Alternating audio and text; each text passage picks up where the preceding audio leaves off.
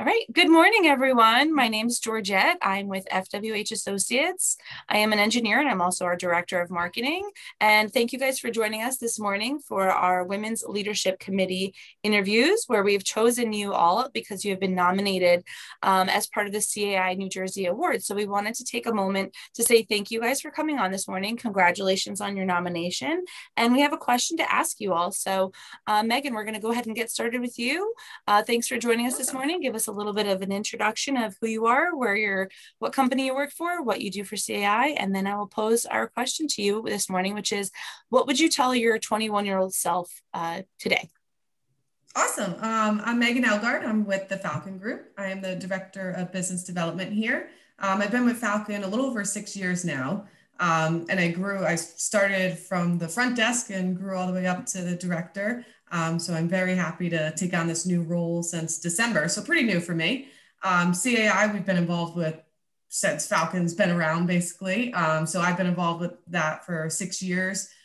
We attend all the events, we sponsor, we love it. We love the connections with it. And yeah, so what would I tell my 21-year-old self? That to be more confident, I guess. You're beautiful, be more confident, you're gonna make mistakes, but you're gonna learn from them. And yeah, I'm trying to think of what else. Just push yourself. And if you don't like something, you still have time to make an adjustment. When I was 21, I was selling cars on the internet and it was very hard. And I was like, nah, this isn't something I wanna do. And I made a change and I'm here now and I love it. I found my career. So yeah, take the risk, make the change. Don't be scared is what I would tell myself. Great, thank you. Jessica? Oh yeah. Jessica, good morning. Thanks for joining us. Thank you, thanks for having me.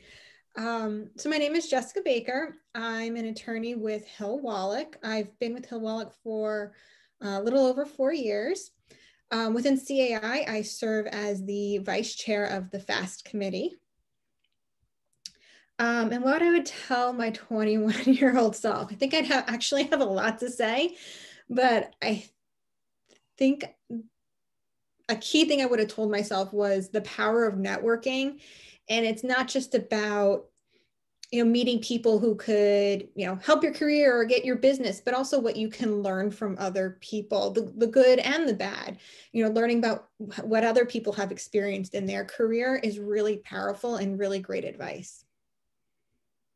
Awesome. I love that. That's actually very true. I tell people all the time how the way I got into my career now was through networking accidentally is how I met my boss. And that's how I was able to transition to where I've been now for almost 10 years. So I think that's a really great point. Katherine, good morning. Thank you for joining us. Good morning. So my name is Katherine Henriques. I've been with RCP Management going on, I think, my 7th year now. I started with RCP. I'm a portfolio manager now. And I guess what I would tell myself at 21 is that, when I first started off in college, I felt like college was going to teach me everything I needed to know. And I couldn't have been more wrong. And I do value that I have my education. I now think that it's more about learning life things rather than it was just academic, which is why to me, it's crucial to keep learning and investing in ourselves as we age, because the world is never going to stop evolving. And I don't think we should either. Maybe we thought we would be millionaires by now. And, perhaps we even thought that we would have our hearts set on something, being married, having kids. We all have part of our lives that don't line up with our hopes and dreams. No one else's life is as perfect as, we all hope for, but we all have disappointments. And I think that it's important, through loving our jobs and doing what we do. And I think when we share what we know, what we've learned and what we're still working on, people actually do appreciate and respond. And I've enjoyed, sharing a few of my experiences of my life, here and there, but it's like sharing, you know, our struggles and the massive and positive response it inspires that show for sure the value of opening up about our own experience. It might feel a little self-centered, but or even scary, but hearing other people get vulnerable and share their struggles and successful has really helped me in this industry. I think you raised such a great point. Two great points really is like the first, I had made a Facebook post when I was in college maybe, and I was like, oh, by 28 I'm going to be married, and you know, I had this like laundry list of things that I was going to do, and then it came up on my Facebook memories and I was like, oh goodness, Georgette, what were you you know? And I think we can all kind of relate to that where we thought we would be, you know, in high school, you know, I was like, oh, by 25 I'll be this, and by no. And so I think the second point that you raised about being open about, you know, how, you know, we had projected our life to go on this specific path, and obviously it doesn't go on that path because so many things get in the way, whether it's stopping school, whether it's going back to school, whether it's life experiences that kind of you have to put your things on pause, and being open about those kind of, whether it's a setback or whether it's just a change in course, allows other people to be like, you know what, I think I'm doing okay. And we all are probably in a different spot than we had envisioned ourselves, whether it's good or bad, or it's just, like I said, on a different course. And I think that sharing that vulnerability with a lot of other people makes you really relatable, and it kind of makes it seem like, you know, we're all on this path together. So I think it's a really good point. Absolutely.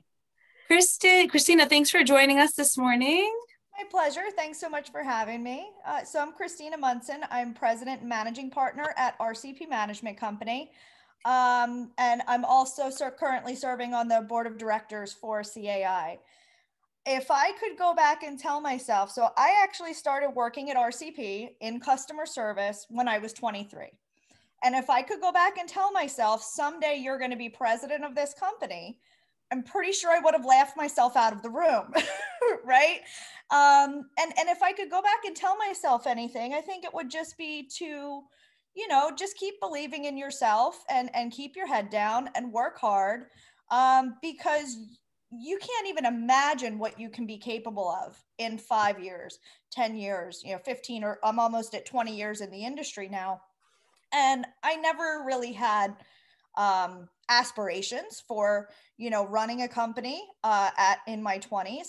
And as my career evolved, and I had those opportunities through networking, through mentorship, through, you know, powerful, empowered women that were leaders in the industry. And I looked around, and little by little, I went, you know what, I can do this. And I think just having that faith in yourself of going, you know, I got this, and you show up every day and you get the job done. And I think that's all you can hope for, and all you can tell your, you know, your past self. Excellent. I think that's a really good point is, I don't think, especially, I mean, myself, like being an engineer with like, I'm sure we all kind of like walked into like industries where we weren't really expecting to be. And I wish I could have told my 21-year-old self, like, you're going to be okay. Like in this like male dominated field of engineers, like I was two of 28 kids, or two of 28 college students who were female. And so like, I wish I could have like told myself, like, just have faith, like you'll be okay. And like, I wish I could have just like shouted that at myself back then. So I think that's a really great point. So you guys all raised some really wonderful points today, and we're going to be sharing this with our Women's Leadership Committee. So I'll be sharing this recording with them. So I want to thank you guys all for your time this morning and say that you guys all really brought about great points. So I'm just going to give you guys a quick thank you. We're going to stop recording.